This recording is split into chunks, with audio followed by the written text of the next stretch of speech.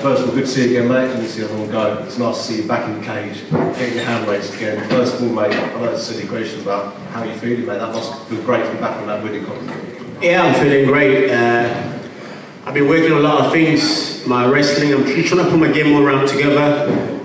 You know, when you take a couple of losses, people start to talk. But myself, I didn't really know what my game was. I was just striking. I didn't really mix it up properly.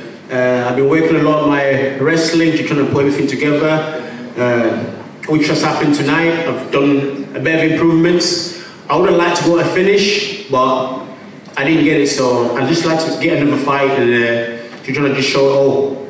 I know you always want to finish, and you all have finished people like in the past. Was it nice just to get those 3 rounds and to show people, like, look, this is how much I've improved my ground game, my wrestling, all this sort of stuff? So you didn't want to finish, but was it nice to show people like you have got what it takes to go 3 rounds at full pace if you need to? Yeah, it was nice. Before people used to say, oh, he hasn't got cardio, or he can't wrestle, but I think now people will start thinking, you know, because they used to say all that, but now I'm showing that I can wrestle. I have got the fitness that people say I didn't have. I'm still learning, so I feel for me myself, it's just a matter of just putting everything together and just trying to get to the title. And I'm working really hard for that as well, so it's just a matter of time. It was nice, we saw a slightly different side of you tonight, so it was good to see how much you improved, and it showed. You know, you've come back, and back 2 fights ago, you may not have done what you did tonight. Yeah, because before, like I said, also, people that called it a fluke when I fought Bolshev, but today I wanted to also show it to a better opponent. Honestly, I would like to finish. I didn't get it, but you know, now people know it's not a fluke. I can wrestle. Next time, it will be even a better performance. And one more for me, training camp wise, I know you're here there, you do a bit of top team, you've got your own performance centre now. Where's your main training camp been around for this fight when you've been jumping between? My main training, so I'm mixing between All Stars in Sweden with GBT here in London with Brad Pickett. Reason being, because these guys know me. I started training at All Star when I was about, I think, 18. Early in my career, I was there. They know me quite well, and Brad, I trained with in America and knows the game that I'm good at, so we're just trying to pull everything together, and they have no egos, everybody understands each other, so it's working fine for me, because for me, I find it hard as well to try to find a team that really understand me. I live in Doncaster, we don't have like top gyms to train at, so I'm having to move around a lot, just trying to get the best training I can as possible, which now I feel like I found my home, and I'm still working. You know, always get out of your comfort zone sort of thing. Yeah. And how does it feel, one more for me, sorry, and how does it feel that now you've actually got young people underneath, like amateurs and stuff coming through, which you're training and putting through the fight scene now? Now you're like, you're the boss now, you know? Now it feels great, because a lot of things like I'm teaching, I'm having to drill it over and over myself again, so certain things like I'm going for a takedown, I have to know why I'm doing certain things, so I can teach it to my students. So it kind of makes me a better fighter by just teaching other fighters as well. Last night, I look forward to seeing you again, mate. Thank you. Mark, last time you fought in London was 2019. Was it nice to be back? Yeah, I love London crowd, you know, it's home. They're always supporting me, so it was just nice to be back.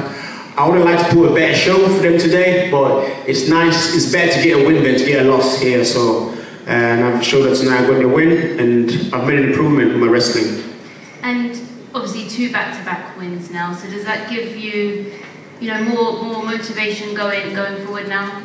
100%. It just builds my confidence. I know my game's improving. I know people be scared of my wrestling now. I know I can strike, I know I can wrestle. So it's just a matter of time me start to put everything together and moving forward. And you mentioned All Stars. You've been obviously training there for some time. And have you managed to get in some work with Hamza Chimaev at all? Yeah, always Hamza's a great guy. He's like it pushes you. Like if you're in the treadmill with him, you're going faster than him, he'll start putting his speed up. It's always competition, you're always competing with something, he never lets you like win. So he's pretty good. How do you think he does against Nate? Smash him. And of course, you know, you said about, you know, jumping from gym to gym. Nathaniel Wood, who is your teammate, you know, he got the win just before you. Have you run into him yet? I've just seen him there. It looks bad. It looks like he's been in a war. But no, I'm happy for Nathaniel. We both worked pretty hard, so it's nice to see us both get a win because we both worked for it, so it's nice. Congratulations. Thank you. You've had some big wins across the course of your career. Coming up tonight and really showing your wrestling skills like that, where does this rank in the overall picture of your list of victories? To be honest, I'm not thinking about anything but just getting wins and moving forward. Wherever UFC feel like putting me, I'm ready. I feel like I faced like my fight with Fizian is not around top 7. Dan Hook, I think, is maybe 12th, whatever. I'm just trying to put my game together so I can start entering the ranks like everybody else I've fought already. And I believe I'm capable of doing that. It's just a matter of staying in the gym, being active. I've seen a card in September in France. I'd like to be on that. I'm injury free, so if you can get on that card, and that'll be great as well. Did you have anyone in mind for that? I'll fight anyone. I'll fight anyone. I believe now I'm capable of being anybody, so anybody. Okay. And one of the things I noticed, like you look physically very strong and they're very dynamic. Just wondering if you've done anything different with your sort of strength and conditioning in the lead up to this one? Well, I'm working a lot of conditioning. I'm working a lot of headstrong back home where I live in Leeds. We're working tirelessly, just trying to improve my physical and my conditioning, just trying to improve everywhere really, just to get better. Tonight, I had a different game plan, but the guy felt weak, and I thought I could try work on things that I've been practicing, like ground control, ground and pound. Yeah, that's what I'll try to get tonight. Brilliant. Congrats on the win, buddy. Thank you. Congratulations, Kalkan Fight Magazine, based in Sweden. What's it like training in Sweden, and why do you think Sweden's doing so well in MMA? Sweden, it's cold.